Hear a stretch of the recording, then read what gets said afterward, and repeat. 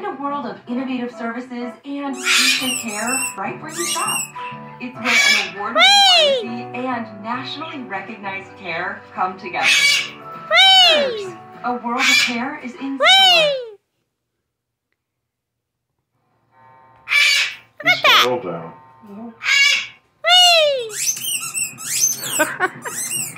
Timmy used to box about here. He had a boogie board with a Union Jack on it, and he was totally fearless. And the amazing thing about Timmy, he had this Prince Valiant haircut, and he could surf and go underwater, and yet still that hair was behind his receding hairline. It was the most amazing thing I'd ever seen.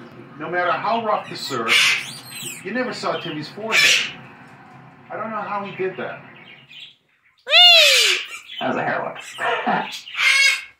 At some point in Timmy's life, he had a near fatal overdose. How he survived it, I don't know. He's a tough guy. But I guess it was an epiphany for him. After that, he was looking for a different persona.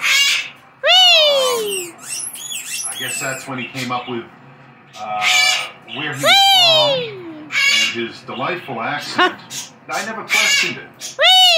Treadwell's need to invent a new persona for himself led him to elaborate fabrications. He claimed to be an orphan from Australia and even checked out details of a small town in the Australian outback in order to sound convincing.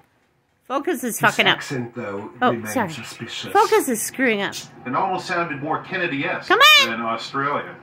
Yay! After Timmy's death, people said, well, don't you feel betrayed that he did that? That he didn't tell you the truth about his accent or his origin? Sorry about the... And that never bothered me. Freaking focus is... Timmy always amused me. And there's an old saying on the farm, if it doesn't scare the cows, who cares? Well, I don't think Timmy ever scared the cows. So who cares? He was troubled. I mean, he one time he went to a doctor and they wanted to put him on some kind of PJ, that's enough. or something My arm's getting tired.